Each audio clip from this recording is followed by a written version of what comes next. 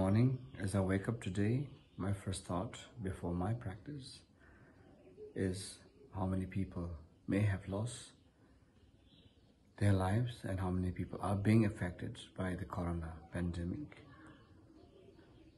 I understand it's been a very difficult, very vulnerable time for so many in the world.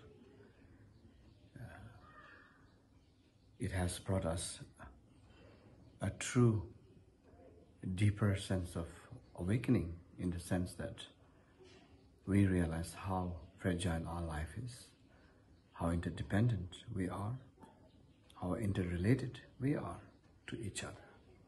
So the only sensible thing to do at this point is how to learn how to take care of each other through loving kindness and compassion. Such practice comes through developing positive thought, positive feeling.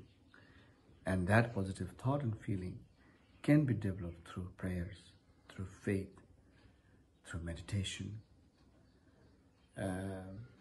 so that we can actually use this unfortunate, tragic time into something spiritually enriching and a care for humanity.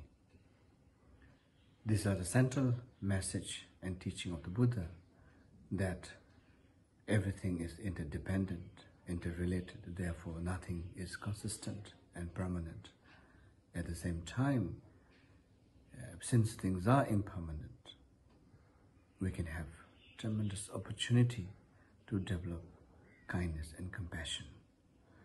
In this situation, though we are extremely looking forward helping ourselves, protect ourselves physically through the sicknesses, but the most important is taking care of our mind.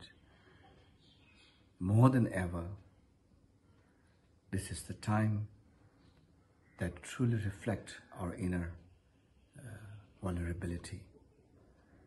So we must really strive now to overcome this difficulty through kindness and compassion to oneself and to others. My monks in the monasteries are doing all their prayers and dedication to all of you. Let us hope we all will come out of this pandemic very soon.